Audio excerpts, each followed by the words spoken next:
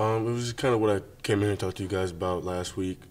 Just shoring up our assignments, making sure we're assignment sound, making sure that everybody knows what their job is, that we're communicating, and when you do that, good things happen. Hey, Momo, I know it's early in the week and you guys haven't completed a film study of Auburn yet, but what are your initial thoughts on that Knicks-led offense that you guys are going to face Saturday? I think that they like to get the ball to 18-1. They utilize them. I think Four is a hard runner, and if we can contain the quarterback and make him make bad decisions, we'll have a good day. Stop the run and make him make bad decisions. That's the plan, really. Hey, Momo, Lane was saying a minute ago that you guys are having some more COVID issues, especially hitting the defense. For a veteran guy like you, with new guys having to move in and play and that kind of thing, does that kind of increase your the communication part of your job?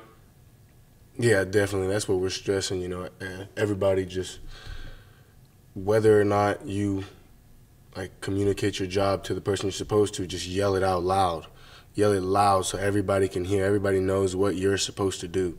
I just feel like that's so important because even if you say it, it might fall on deaf ears. So just yell out what you're doing every single play, what you're playing, so that everybody can be on the same page. Because at the end of the day, the way defense works is even if you play the wrong call, if everybody plays the wrong call, it's right. You can play it right. You can survive the down. So just make sure everybody's on the same page. He was talking about how challenging it is from your perspective. How challenging do you think this week's going to be with people who are out? In my perspective, it's kind of like every other week. I mean, we've been doing a lot of different looks, moving guys at different positions anyways. So guys have kind of been put into the fire already multiple times this season. So it's just about responding like we have been. That's how we approach it every week. Figure out your job and communicate well, and that's how you move past these things. So I don't think it's going to be too much of a challenge. Those younger guys have been watching how the older guys handle that adversity, so I think they'll be able to approach it well.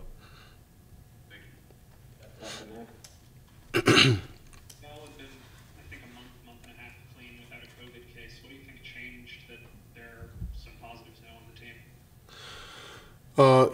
I think people just got comfortable a little bit.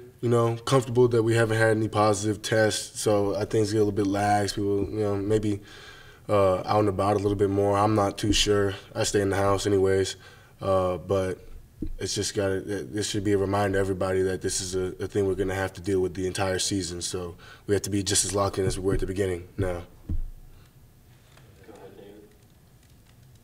Yeah, just following up on that, Momo. I mean, is there a sense of paranoia? It seems like, and Lane has said that it's striking the hardest, COVID being on the defensive side of the ball. And, you're a leader on this team.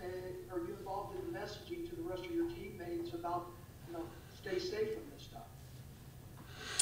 stuff? Yeah, definitely. But really just keep encouraging guys to wear masks, wear masks even when they don't think they need to be, because really the way COVID hit us on defense is close contact. Not even the guys have continued to test negative, but it's a mandatory 14 days, so that's the issue. So continue to wear your mask, hang out with people from a distance, wear your mask. If you're in the house with your roommates, if you're in the common area, encouraging them just wear your mask there too, because that's how the close contact happens. So just making sure guys are just conscious about, even if you're with the team, someone on the team can give it to you. You can get it that way too. So just reminding them that way. Like I was saying, everything got laxed. Everybody, no positive cases. You assume that your teammates are good. Sure, Although you mentioned the need to force Bo Nix, the Auburn quarterback, into poor decisions. Have you seen him make questionable decisions on video? No, what I've seen him do on video is when he gets a lot of pressure in his face, he's looking to run. So, I mean, I'm just putting the guy that likes to run in the situation where he has to sit back and throw it.